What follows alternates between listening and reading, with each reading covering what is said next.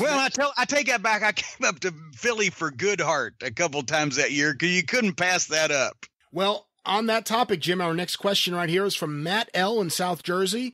As it relates to Philadelphia wrestling, I've heard you talk about the hardcore fans, your hatred of ECW Arena, and your friendship with Dennis Carluzzo. During the late 80s, early 90s, a man named Joel Goodheart was a fixture. So you could wait a minute. Yeah, I did not know that question was coming. You did not.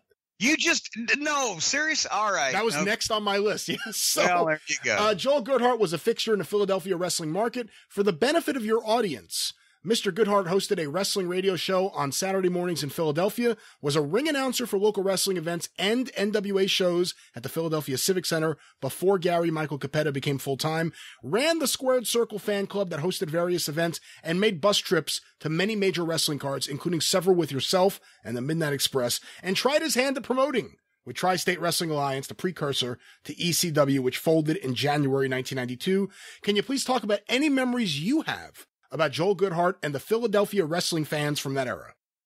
Well, yes, because we were Stan and I were on a couple of the shows. And I obviously knew Joel from doing all the things that you have just described. And when Stan and I had left WCW, he had gotten a hold of me because he was going to start running. What was the building?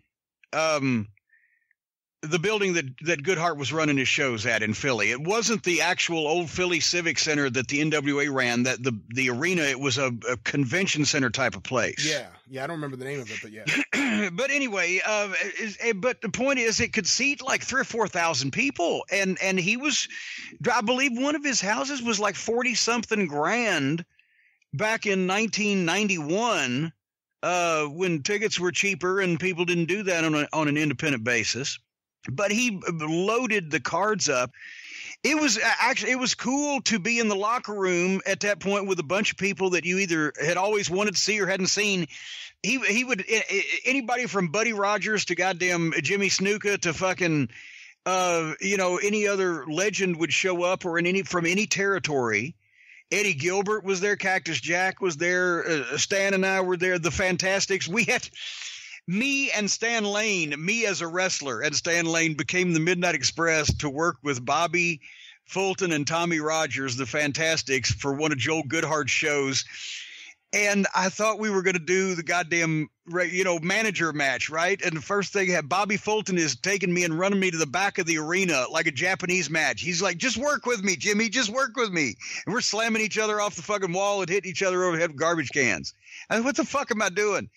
But anyway, so it was great. He had the Sheik. You would see legends like Abdullah the Butcher. It was the hardcore Philly fans' dream matches because they got to see people they had never gotten to see live or hadn't gotten to see in quite some time, and also the cutting edge new people, or Eddie Gilbert because he's a cult favorite or hardcore favorite from Tennessee. And they were going to do Buddy Rogers versus Buddy Landell, and it never came to pass. But and also because it was a bigger house than anybody we were working for. I think Stan and I were making $750 each, plus trans from Joel 28 years ago, or 27 years ago. So whatever that may be worth today, it was because it was a big show to do. That's one of the main things, probably the main things that I did in 91 was a couple or three of those shows for Goodheart. And one of the main reasons Goodheart lost all of his money. Listen to this show here, Jim. Winter Challenge 2, March 2nd, 91, Philly. Penn Hall, drawing 1,735 and a gate of $32,629. Yeah. Al Perez pinned Stan Lane. Yeah. JT Smith won a Ringmaster Rumble, and various local Philly guys are in that battle royal. Ivan Koloff beat Manny Fernandez in a Russian chain match. Cactus Jack pinned Eddie Gilbert in a Falls Count Anywhere match. Tony Stetson beat Johnny Hotbody. JT Smith beat DC Drake. Jerry Lawler beat USWA champion Terry Funk via disqualification in a fan participation lumberjack match. And then, of course, the Sheik went to a double disqualification with Abdullah the Butcher. I forgot you were on that show. Yes, well, he told me he was going to have Sheik versus Abdullah, and I said I almost got caught in him on the stage. I didn't know they were going to come that far back. I didn't think they still had the legs for it, and I was fucking running for my life. You're lucky they didn't cut you. But yeah, because the one time was I just managed Stan against Al Perez, and got to be there when Abdullah wrestled the Sheik live. And then another time was me and Stan against the Fantastics in a tag match. So I actually got to work a little bit. I think it's like Bobby Heenan's tour of Japan. I've seen footage of on YouTube. He just wants to say he worked Japan. I just want to say I worked a tag match with the Fantastics. And was that the night, or was it another match that I was there when Eddie and Cactus had the 2 out of 3 matches? That was another night.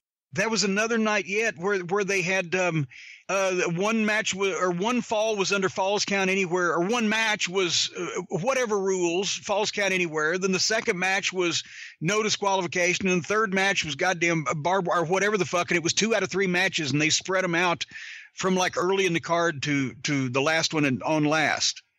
And that was a tape trader's delight at that point in time. Jim, let's get at least one more question here on the show this week. This one is using the hashtag CornyDriveThru on Twitter. It is from Gavin Horn.